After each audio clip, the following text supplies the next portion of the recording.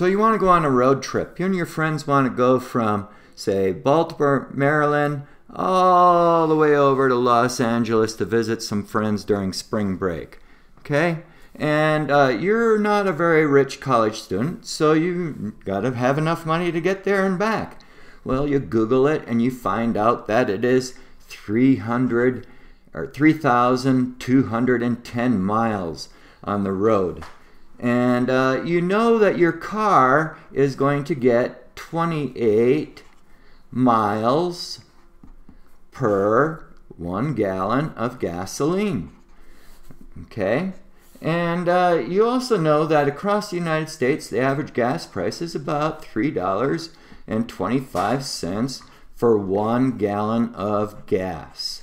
So now the big question is, do I have enough money to get there and back? Well, we got to calculate out how much money it's going to take to travel 3,210 miles. Now there's a really simple, easy way to do this. These are not fractions. These are factors, they're ratios related to each other. So I can take this actually and I can say, well, that 28 miles equals 1 gallon of gas. And I can also take this and say that $3.25 equals 1 gallon of gas. Now you'll notice that gallons are the same. So what I can do is I can take this whole thing and create one long equation. 28 miles equals 1 gallon of gas equals $3.25. All of these things, even though they have different units, are equal to each other. So now the question is, how much is it going to cost me to go 3,210 miles? And I want to change that into dollars. How many dollars will that be? Well, I've got to multiply that by some factor that will convert miles into dollars. And in order to do that, I need to have miles on the bottom, my bottom unit. And that will be 28 miles taken from this three-way equation right here.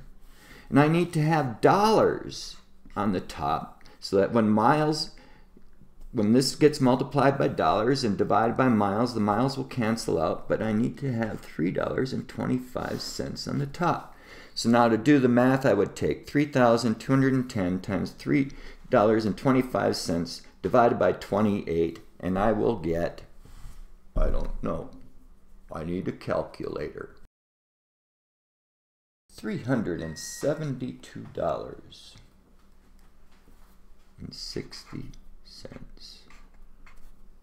$372.59.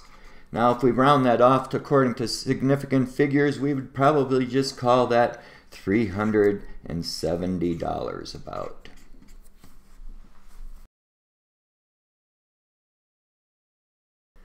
Okay, before we really get into talking about moles, we're going to be talking about relative masses. Now, what does that mean? Well, here I have a ping pong ball, and here I have a tennis ball. Now, if I were to say the ping pong ball had a mass of 1, the tennis ball would have a mass of 8. They have a 1:8 ratio. Okay? Now, suppose I had 2 tennis balls and 2 ping pong balls. What would the ratio of their masses be? It would still be 1:8, even though I've doubled the number of balls. Okay? What about if I had 6 ping pong balls and 6 tennis balls? What would the ratio of the masses be? It would still be 1:8. Okay? So what the big takeaway here is that if I have the same number of ping pong balls as I do tennis balls, the ratio of their masses would always be 1 to 8. And conversely, what I can say is that if I have 1 pound of ping pong balls and I have 8 pounds of tennis balls, there would be the same number of balls in each pile. Okay? If I had 1 ton of ping pong balls and 8 tons of tennis balls, there'd be the same number of balls in each pile.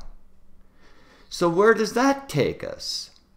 Well, that takes us back to John Dalton's original idea of the atomic theory, developed around 1800, 1805, something like that. Now, they didn't know anything about protons, neutrons, and electrons at the time. In fact, his idea was not taking off very well. He just thought that atoms were just small, indestructible things. And John Dalton at the time then started working on the relative masses of atoms. He knew that the hydrogen atom was the lightest atom that there was around, and he gave that a mass of 1. They had no idea of protons, neutrons, and electrons. And he knew other atoms had a mass 8 times that amount. Okay? And he started collecting data. So that brings us into about 1870, when Dmitry Mendeleev in Russia developed his first iterations of the periodic table. We call him the father of the periodic table. We'll talk more about that later on. But here's one of his versions of it. And you'll say, well, that doesn't look anything like the periodic tables of today. Here's a periodic table of today. But they are. They're very, very similar. You'll take a look at this. He has lithium, sodium, potassium, rubidium, and cesium. He has in one row. Here they are in a column. Lithium, sodium, potassium, rubidium, and cesium. Okay? Here they had the relative weights. 7, 23, 39, 85. That's about 7. That's about 23. That's about 39. And that's about 85 and a half. Okay? So they're very, very similar. They didn't know anything about protons, neutrons, and electrons at the time, but they knew that these relative weights would react together. And they knew that one relative weight of hydrogen had the same number of atoms as 7 relative weights of lithium. Well, we're back to moles again. Oh, yes, here I am. Hello, hello, hello. We're talking about chemistry moles today, though, Mr. Mole. Chemistry. I know all about chemistry. Do you know what the word mole means in Latin? No. Well, that's the word that chemists use. The word mole in Latin means lump or heap. Are you calling me a couch potato? No, I'm not talking about you. I'm talking about chemistry moles. Well, let's go talk about chemistry moles then. Okay, so we know that the Latin word for lump is mole. So chemists wanted to work in lumps. So they're back to the relative weights now of the elements. We could say that 7 pounds of lithium has the same number of atoms as 11 pounds of boron or 12 pounds of carbon, but that's quite a big lump. Chemists like to work in smaller lumps. So the metric system was coming into vogue at the time. Actually, it was in vogue for about almost 100 years at the time. And they decided to use grams. So where does that leave us? Well, if we take a look here, sulfur has 32 grams. So there would be 32 grams of sulfur. That would be what we call 1 mole. Iron up here would be 56 grams. So there would be 56 grams in 1 mole. Aluminum right here would be 27 grams in 1 mole. Now these bottles all have different numbers of grams in them. 32, 56, 27, but they all have the same number of atoms in them because they're relatively based. So where does that take us? Well, chemistry isn't just about studying atoms. It's about studying compounds also. So anyways, let's go back one step. We've got one mole is equal to the atomic weight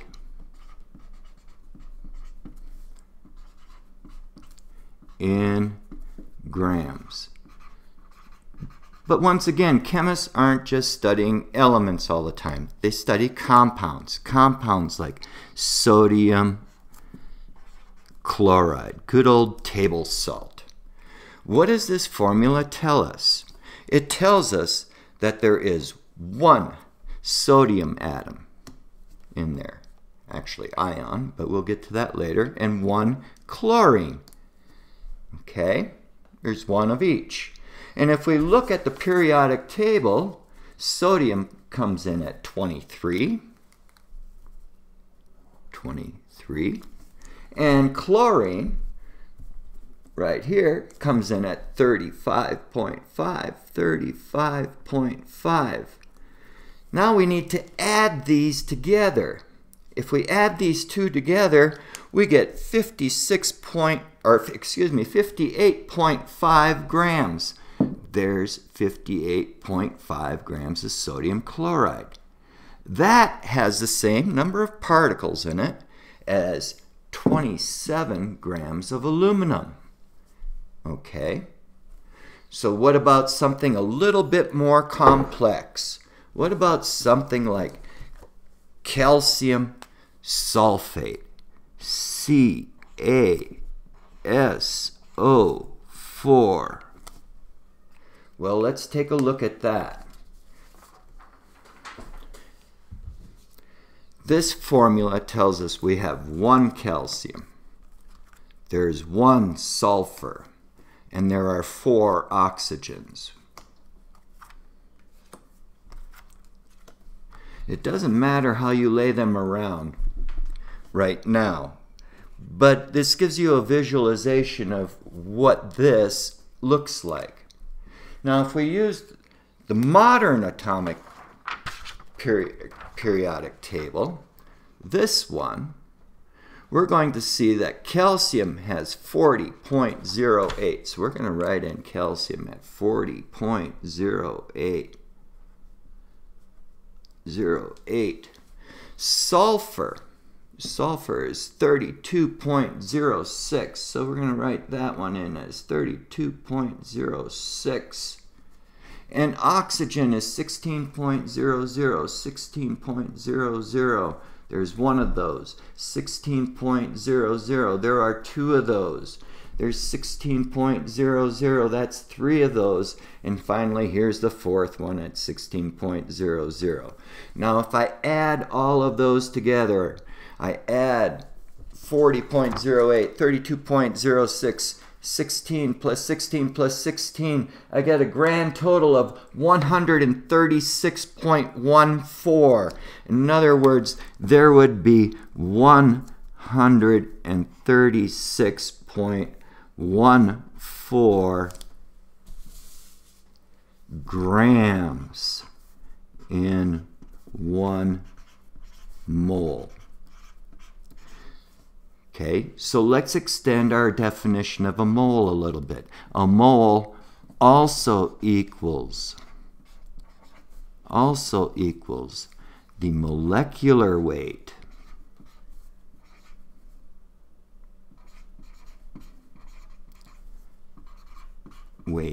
in grams.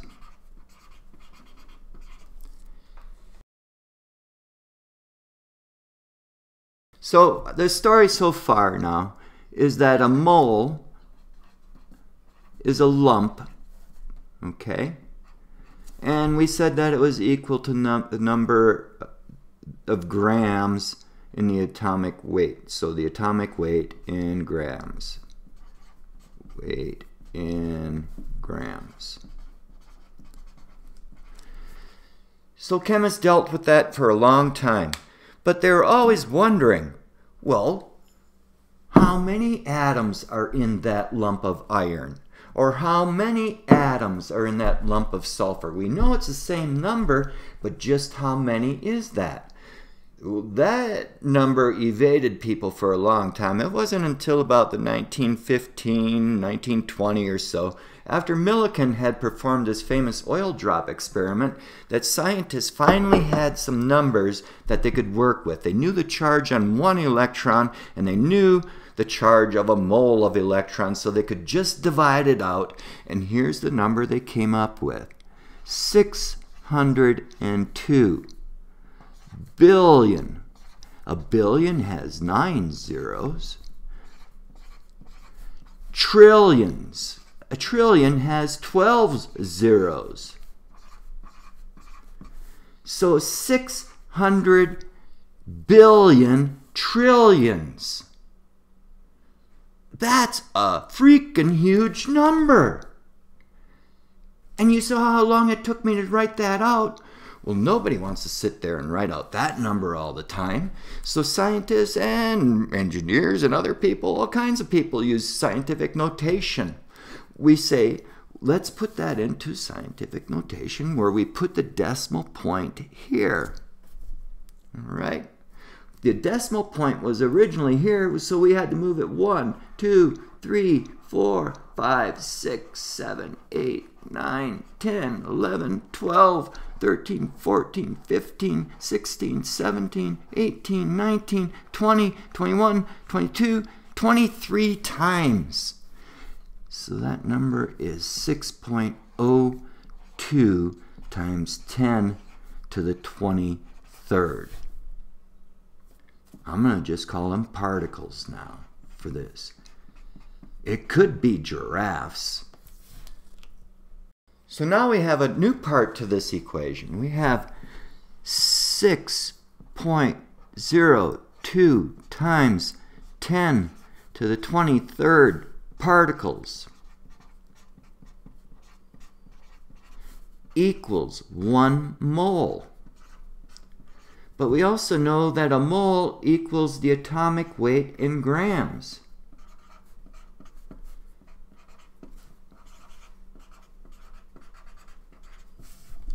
Okay?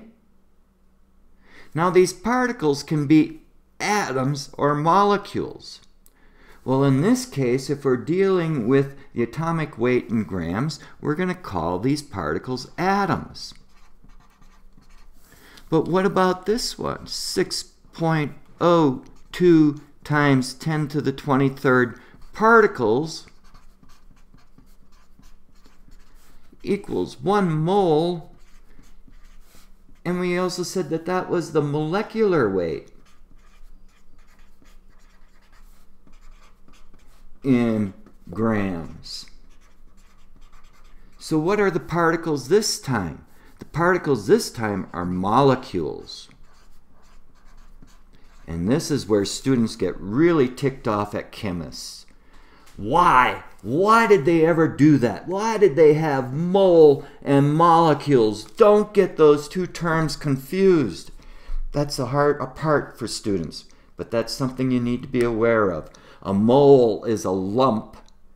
Molecule is Latin for tiny lump. And now you can go on to watch the next video by Dr. Slaybaugh.